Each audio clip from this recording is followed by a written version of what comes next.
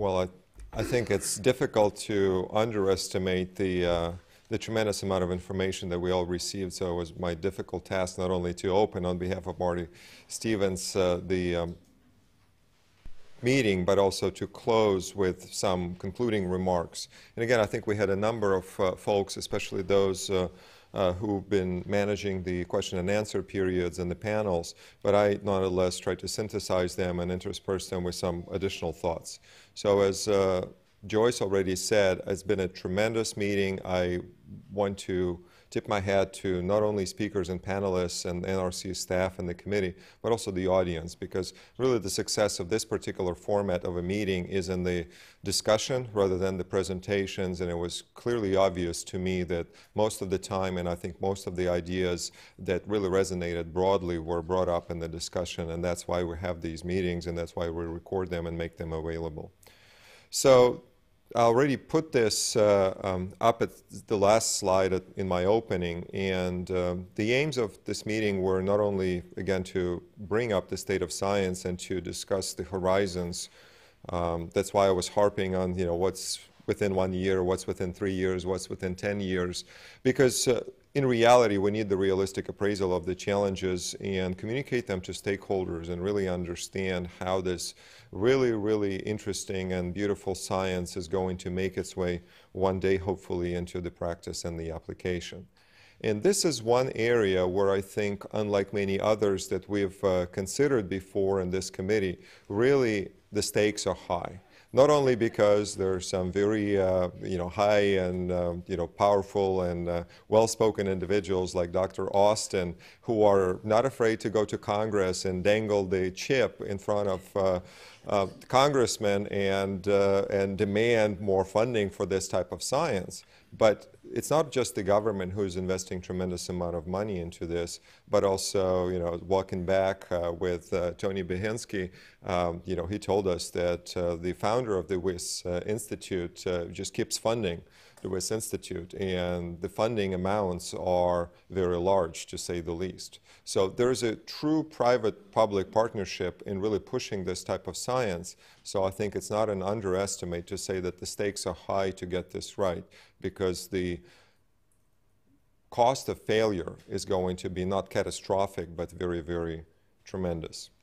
So our first session was really meant to, set the stage, and I don't mean any disrespect to Tony's presentation, but really one of the challenges that has been, I think, painstakingly researched for the decades before we started putting cells on these models is really the fluidics and the engineering of the system itself. So before we can talk about the human on the chip, we really need to understand not just how to connect these systems, but also how within each of these systems all of this works. Whether you make it breathable, whether you make it perfusible, whether you make it imageable, all of that is very important, and this is something that biologists are frequently are very good at thinking about. So the partnerships with engineers and with material scientists is really something that I think no other field of biology, except for perhaps microarrays and some other newer technologies, really enjoyed. So again, we all have to tip our hat to those biologists who are not afraid to go and interact with folks who are very, very different in their thinking and in their training. And likewise, the biology of what we're going to put into this plumbing system is also very important. So Kyle did a great job in explaining what frontiers are there with both the primary cells and induced pluripotent stem cells, and what types of tissues and what types of organs we can now reproduce on the tissue chips. And then finally, Wei Shui really tried to show us how difficult it is to define proper nails for some of these systems, and where the human health assessment of chemicals, whether it's drugs or environmental chemicals, is really a very fine balance. And the regulators really have probably the hardest job of us all to actually being on the last line and making decisions with all of the information that is being provided by biologists. So the second session was on the state of development, and again, this is a tremendously interesting area from some of the systems that are not necessarily a chip, such as cardiomyocytes, to liver, kidney tubules, some of the more complex organizations of reproductive system and other types of organs. There's clearly a tremendous amount of progress that has been made in developing these variety of not only 3D but also other 2D-like microphysiological systems that represent the majority of human organs and tissues. I think we've only identified two large gaps, which is the nervous system and the male reproductive system, that are really being neglected right now. But I think it's very, very remarkable that a variety of different organs, more or less complex, are now being in the works, so to speak. And technical challenges are many, and we'll touch on those, but I took out from this meeting that the basic design and biological principles have been largely resolved. Again, I want to stress the word basic, because really these systems work, and these systems have live cells, and these cells survive for very long times, and these cells function almost like they're supposed to function in a normal tissue or organ. But the next frontier in the basic challenges is really to put all of these together, and both the DARPA groups and the NCATS consortia really are thinking about how to really interconnect these. And I think this is the major next frontier that the biologists and the engineers are really trying to address. So the third session was on the scientific considerations as to where is the state of the science. And as Lois yesterday already quoted, I believe, Lance, saying that these are advanced but prototype. And in that respect, again, multiple organs or tissues are available. They're promising cell biology advances to reconstruct the organ-specific physiology. And most importantly, there are consortia-wide efforts that really are working together, because it's very important to develop protocols, to share information, share knowledge, and to define questions that are being addressed by these models. And I think this is where a lot of the discussion that we've had yesterday and today revolved around. But the challenges are many. And again, I want to use the quote that there are no bad cells, only bad environments.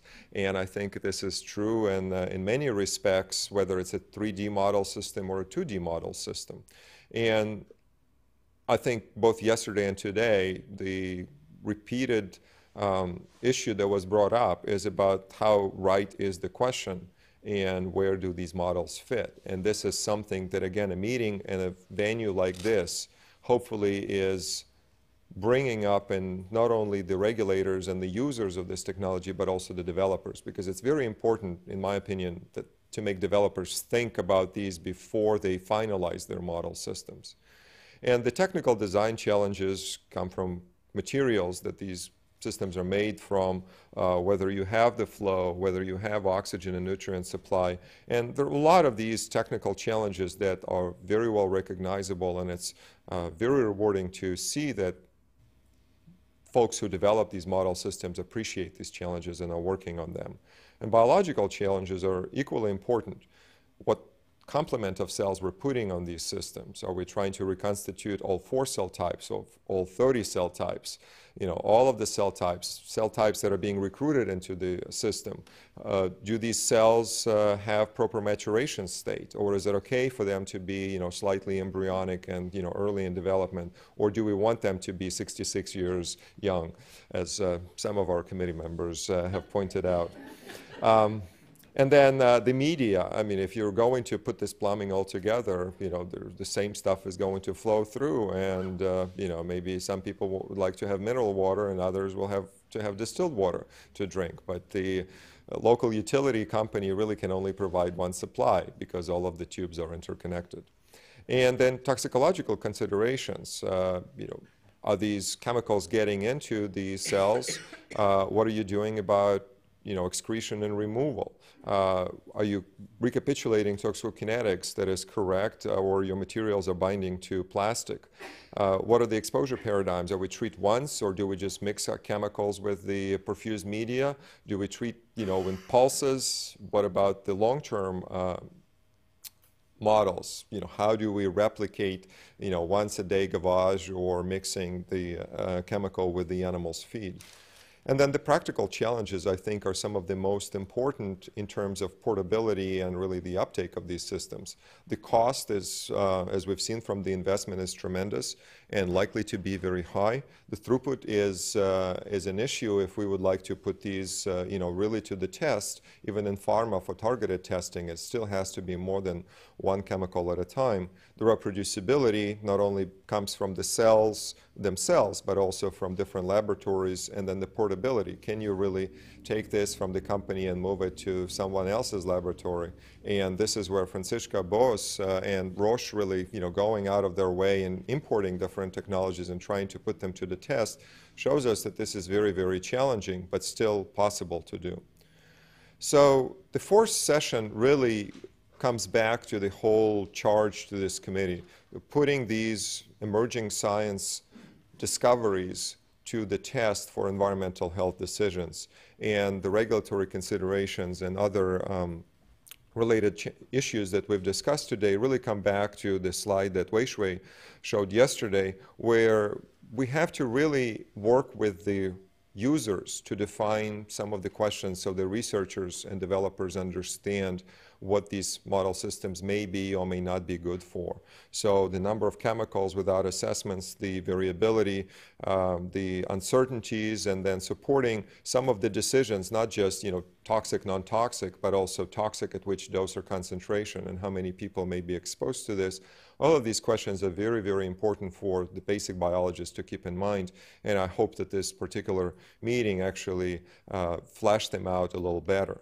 So there is always a gap between research and practice, and I think we all appreciate that, and this committee is trying to build some sort of a bridge across this divide.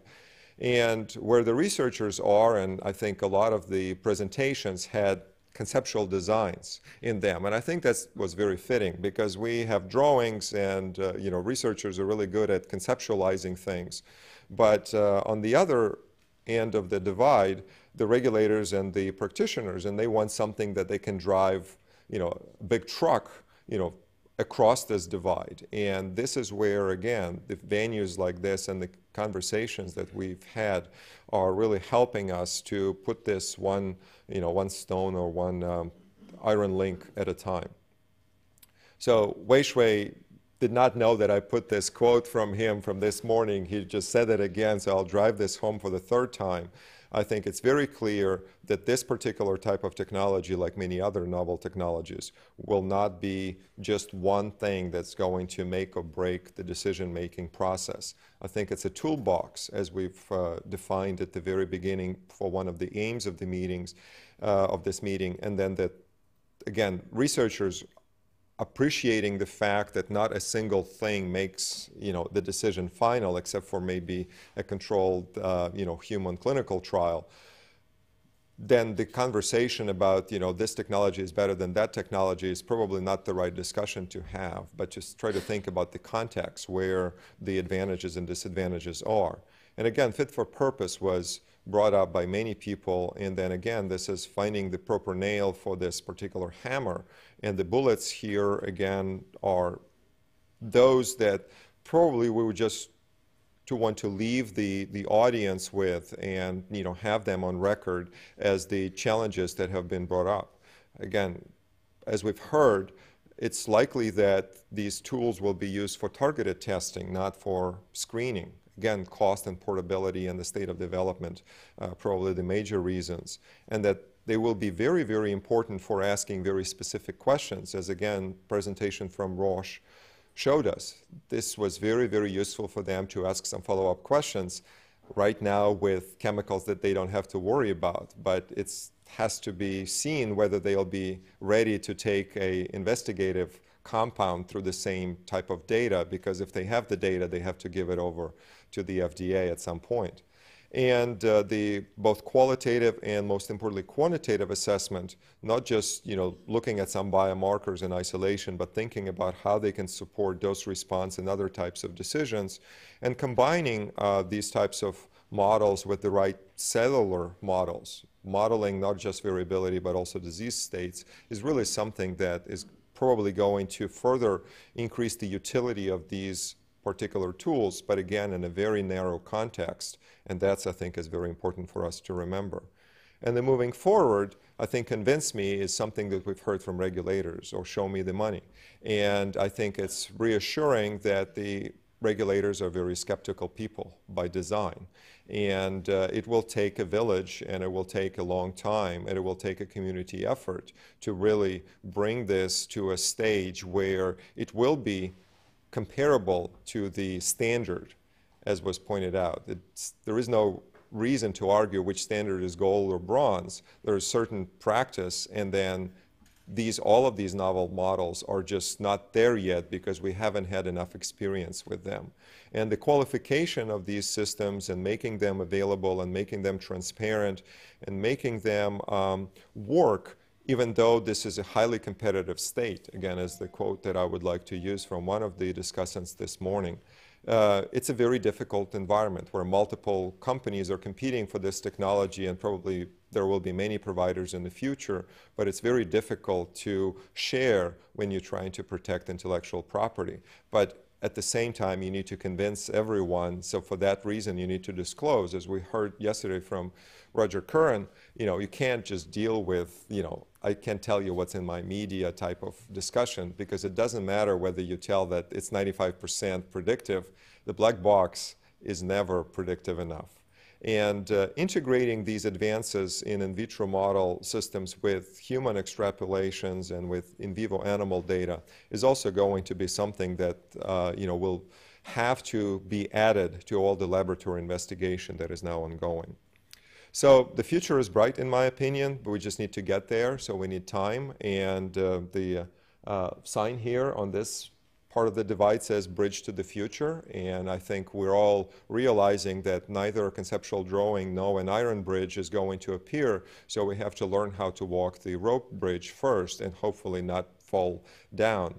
And this communication has to continue, and I hope that many of you will tune in or participate in the next Society of Toxicology annual meeting. And I was just asking for the latest information this morning from staff who's managing the logistics of the meeting. There'll be 2 symposia on the continuing education course that are directly relevant to the topic of this meeting. And I invite you to, come visit, to participate, to ask questions, to interact with folks who will be presenting, because I think the science will develop, and we all just have to keep up not only our interests, but also keep understanding where the future is and how to reach that future so we can bridge this divide. Well, thank you so much again, and I hope to see you at our next meetings, and I wish you all safe travel. And again, I appreciate your attention. Thank you so much.